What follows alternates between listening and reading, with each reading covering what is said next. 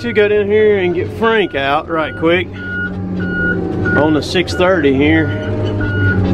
What I'm gonna do this time is I've got him loaded with logs, hardwood logs, solid loads, so there's nothing hanging off the back of the trailer. And rather than pulling him, we've talked about it, and I'm just gonna get behind him since there's nothing back there, and just get on the bumper and push him up that hill. We'll see how this works. It works pretty good too, as long as you got something to push on back there. You can't push on like pulpwood, stuff like that, unless you cut them all off the same, exactly the same, and just don't want to do anything. But he's binding it right now. As soon as he gets done binding, he will holler that he's ready to go, and we're gonna go up that hill. I'm gonna get up here and go ahead and get on him. So he's walking toward the truck now. He's probably about ready. This may be a little tricky. I may have to put the camera down or something real quick, because I'm gonna have to work this blade. I hope I can just stay straight. Alright, here we go. Alright, I'm up against him. And I'm just gonna hold it wide open. I told him to get in the gear you need to be in, and we were gonna go.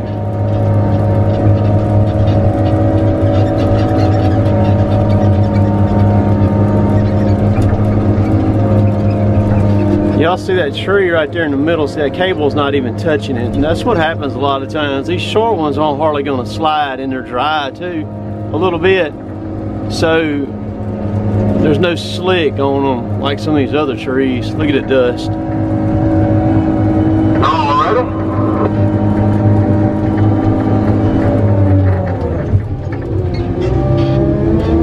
I wish we could do that with every one of them instead of hooking to them, man. It'd be so much easier.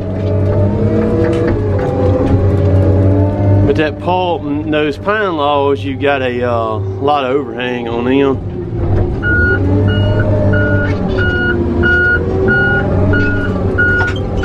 Beats the heck out of hooking that cable every time.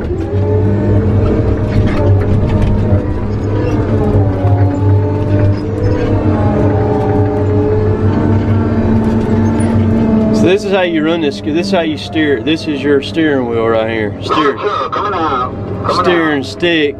This way's right and that way's left. And this is your forward reverse. All the way up is forward, and all the way back is reverse. And that's your ground speed limiter. So if you got it all the way up like that right there and you hold it down, it'll run as fast as the machine will run, or you can limit it by pulling it back. So you hold it wide open, that's as fast as it'll run right there, all the way down, or you can push it up and it'll go to wide open right there, which is this speed.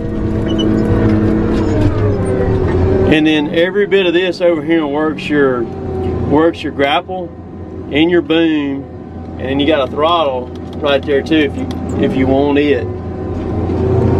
So like I said, it also locks your front end or your thing positive traction. And see it, I just locked it right there on that green, and now I unlocked it. So that works that. All your grapple and stuff. This works your boom. The stick right there works your boom, and this works your blade.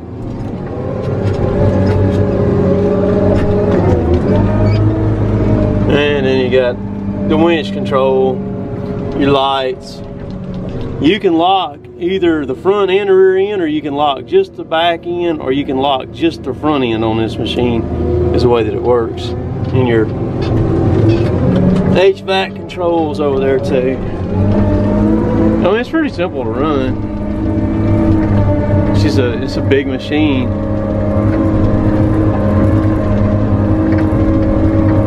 So we're gonna come back up on the hill. I'm gonna back up here and park, jump back in my loader again, and kind of keep the pile tidied up for Kevin till another truck comes in, and I'll load it.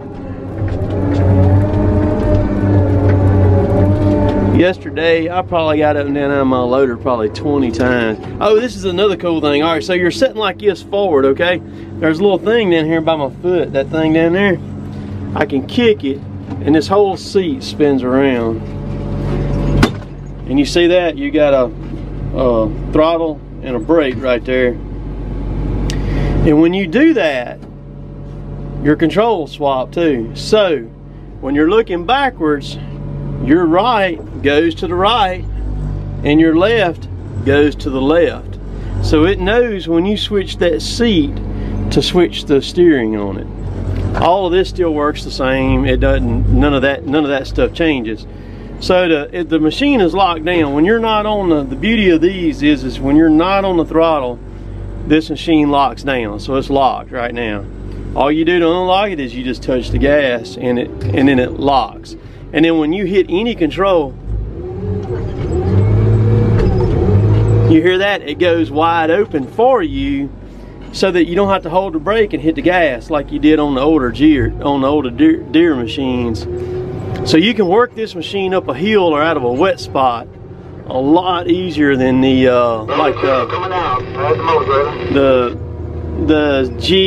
E machines, the D machines, the H's, and all of them. The L's, I've never driven an L, so I don't know how they work. I think they're very comparable to the Tigercat right here. But you hear it, it goes wide open. Anything you do, it goes wide open for you. Even when you hit the blade. So having a seat that turns around backwards, man, you can drive it backwards or you can drive it forward. It does not matter. And it's cool. It makes it a lot easier on you as an operator, not having to turn around backwards all the freaking time. So that's pretty cool. That door is heavy as heck. All these machines have very heavy doors so that they don't get caved in on you in case you flip them over, and which is a good thing. But if you do flip one of these machines over, it dang near takes two people, somebody on the outside of it, to hold the door up while you crawl out of it, because you can't hardly get out of it by yourself. So that's how you run a Tigercat Skidder right there. Well, I got two to get out now. I'm gonna have to pull both of these. This is Danny and Scott here. These are both of those trucks have 475 Caterpillars in them, and they both have lockers in both of them also. One has a 9-speed, the other one has a 10-speed. Let me get on up in here. They have 40,000 pound rears in both of those trucks. And they're I don't know exactly what they are. I don't keep up with all of our trucks. That's Dad's deal. But they're not like a normal 40. You know, they're a little bit more beefier or something. They call them a Super 4. I don't know. Whatever I say is gonna be wrong. So they got those, and then we have two other trucks that have 46,000 rears up under them, and they both have 18 speeds in them, and they have 475s also. And then we have another one that has lockers, and it has 46,000 pound rears and a 475, and it is a I think it's a 2006 model is what it is. We bought it new. And then that truck that my dad drives, it has a 435 in it. We have a couple that have 435s in them. They're 96 models. Get him hooked up here. I'm just holding the camera. I ain't got time to get the winch release there for him. Maybe you can pull it over. There you go. Danny's got a pull muscle right now, so he's having to be careful.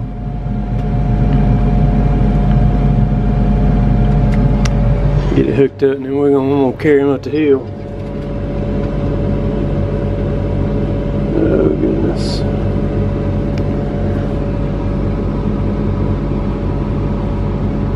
I ain't got my gloves in here either. They done got pulled too. I know. That eye's done got bent down there. Hang on. I left my gloves in the daggone loader up there. I had them down. So I couldn't film that and wrestle and cuss all at the same time. Let me winch him in a little bit.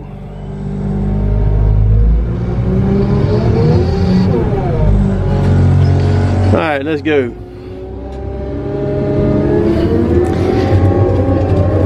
Danny and Scott, you don't even have to talk to them and they don't have to talk to you. They're like my dad. They just know what to do. Pull that boom in some. We gotta cross the culvert. Deep ditch right there.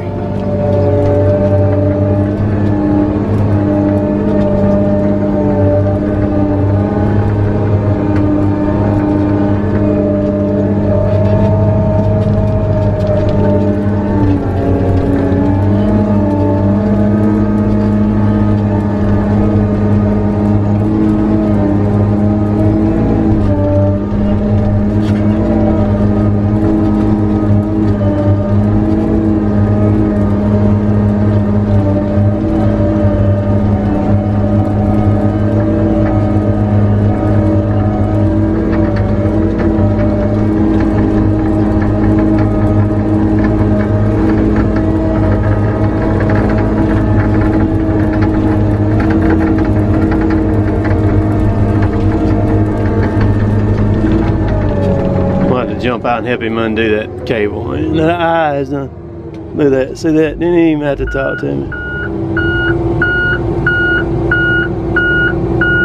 Just like old times. See, I'm running it backwards now. Big truck on the motor grader. So Scott's sitting right there.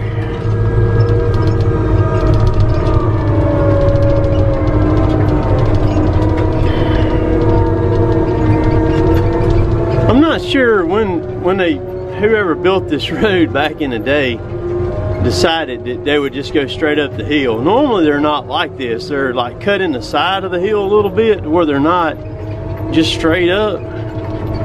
But that's not the case on this one. See, there's a truck right there. They cut it and went straight up the hill.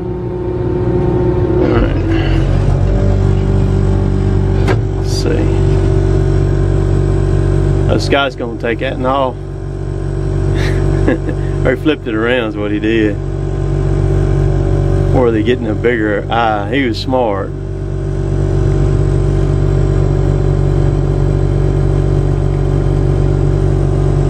Okay.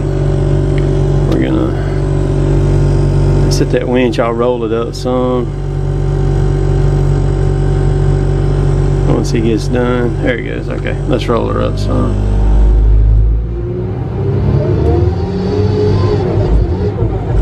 Alright.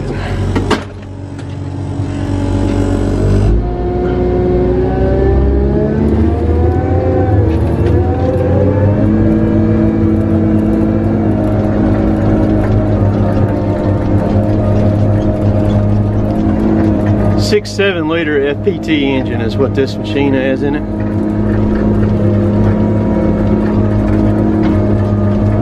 You know, by the way, the air conditioner is not working right now, so I am perspiring pretty good.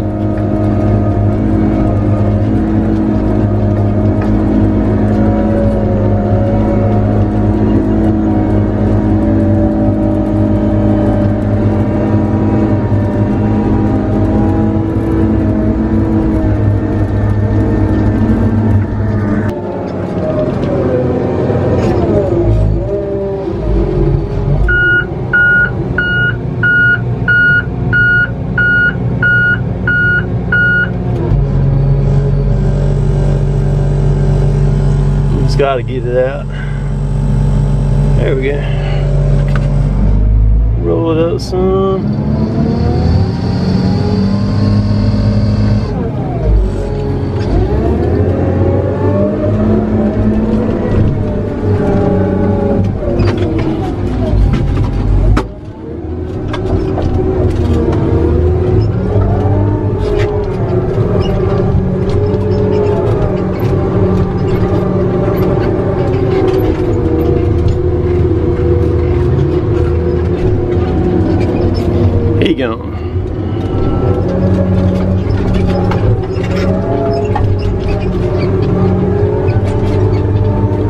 Go back and get my loader again now.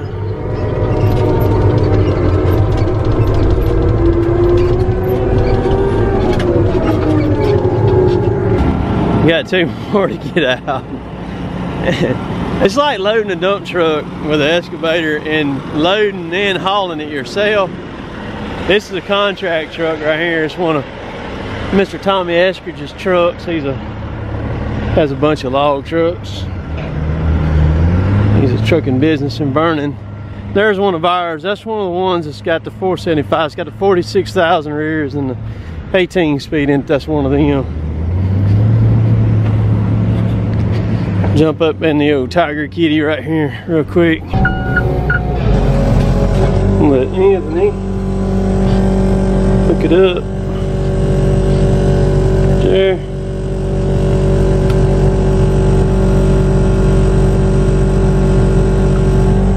Wind her up a little bit. Alrighty. Everything's set.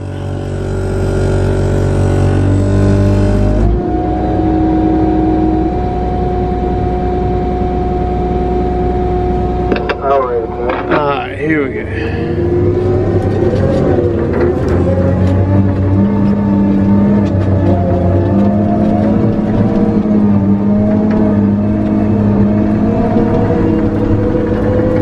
Adjust that boom back there right quick.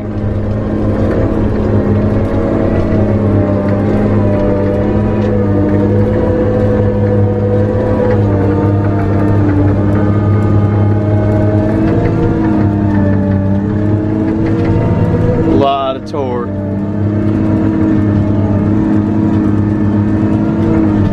Pull this machine, those big old tires, and that truck right there like that.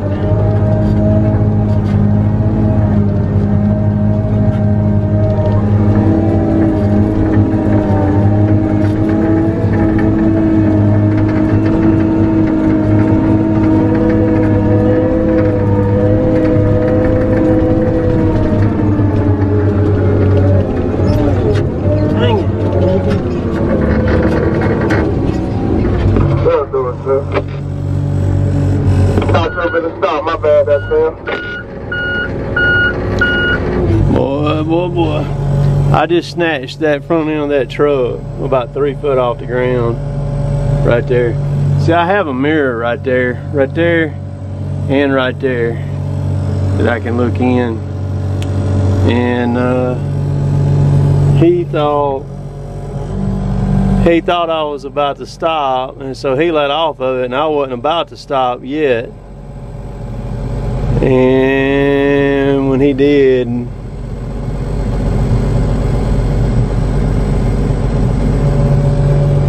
them trucks are tough. Let go of it, Anthony. Let go. Get that winch engaged right there. Come on.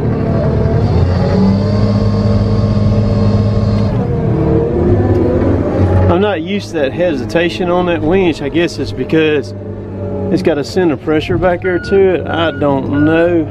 But I'm not used to that hesitation. It's like on a John Deere, when you activate it, it's going. And this here, it takes it, it's just a little bit before it starts spooling on you. And we're gonna go back down here and get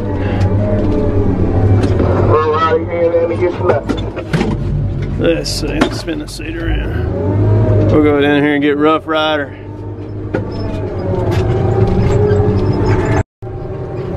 You see the red rocket right there.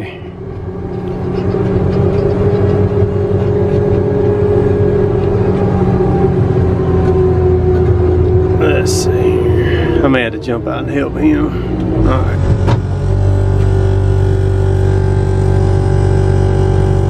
See, I'm gonna sit right here and see how he does, and I'll jump out if I got to. Because those pins are a little bit tough get through those eyes.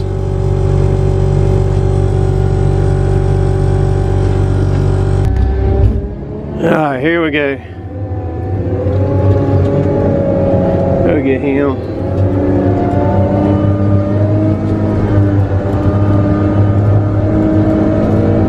tell you what, we're getting up and down out of these machines bunches of times, it will wear your tail out. Big time. I've never pulled a Rough Rider here, but he knows what to do.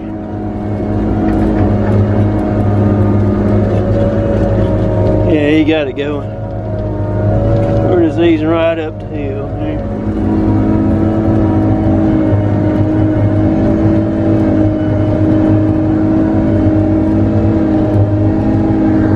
I might have jumped down, help him get that pin out. We need to do something different on the way that we're pulling these things. I think there's a snake laying right there in the road.